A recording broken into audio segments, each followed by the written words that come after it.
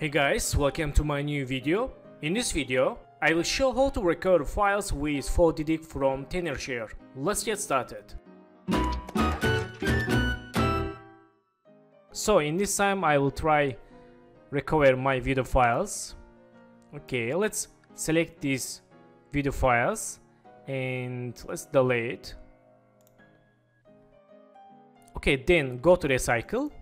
Then let's empty recycle. Click yes. Okay, so back to my folder, and in this time let's use this software for recover my files. First one, I can see here my hard disk, and also I can scan desktop, recycle and select folder. So let's click select folder and go to desktop and select these stock files, and let's open stock files. Select this stock animation folder and click start. Then select here file format and let's unselect audio and others and documents. I want to photo and video files.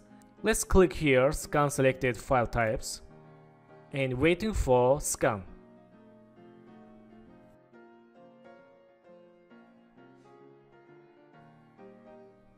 Okay, I can see here deleted files.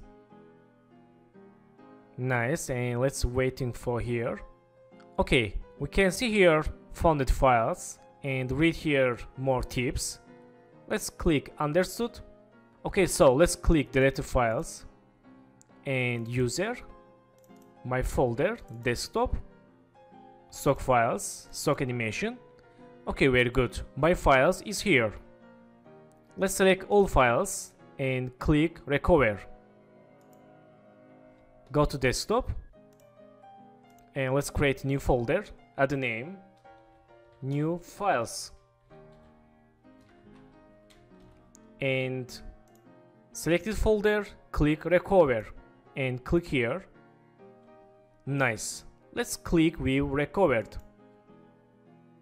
Let's open folder, delete files, users, Nijat Ibrahimli, desktop, stock files, stock animation. Okay, my files is here. Let's see. Okay, very nice, very good.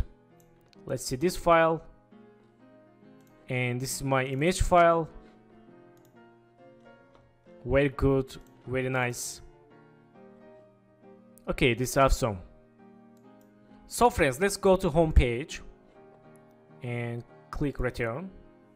And we can see here advanced options, recover from crash computer, and photo repair and video repair.